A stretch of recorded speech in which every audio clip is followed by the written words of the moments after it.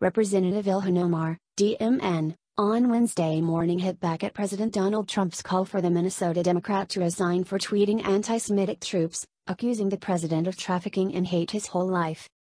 "Hi, real Donald Trump, you have trafficked in hate your whole life, against Jews, Muslims, indigenous, immigrants, black people and more. I learned from people impacted by my words. When will you?"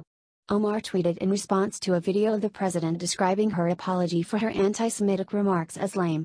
Speaking to reporters ahead of a cabinet meeting at the White House, President Trump called the freshman congresswoman to resign from the House Foreign Affairs Committee or from Congress as a whole. "Anti-Semitism has no place in the United States Congress. And Congressman Omar, it's terrible what she said, and I think she should either resign from Congress or she should certainly resign from the House Foreign Affairs Committee," the president said. "What she said is so deep-seated in her heart that her lame apology, that's what it was lame and she didn't mean a word of it, was just not appropriate. I think she should resign from Congress frankly, but at a minimum, she shouldn't be on committees, certainly that committee," he added. Omar on Monday apologized for tweets suggesting the American Israel Public Affairs Committee, AIPAC, paid Republicans to support Israel, yet still called the organization's so-called role in U.S. politics problematic. AIPAC does not make political donations to politicians or endorse candidates.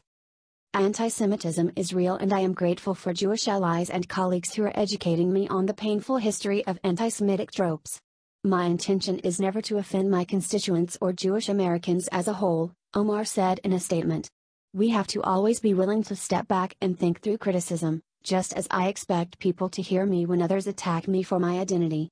This is why I unequivocally apologize. At the same time, I reaffirm the problematic role of lobbyists in our politics, whether it be AIPAC, the NRA or the fossil fuel industry. It's gone on too long and we must be willing to address it," she added.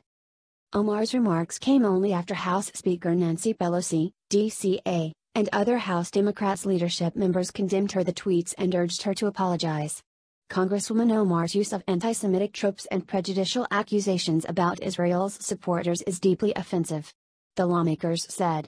"We condemn these remarks and we call upon Congresswoman Omar to immediately apologize for these hurtful comments." Nonetheless, House Democrat leadership decided to keep the anti-Israel lawmaker on the highly influential Foreign Affairs panel.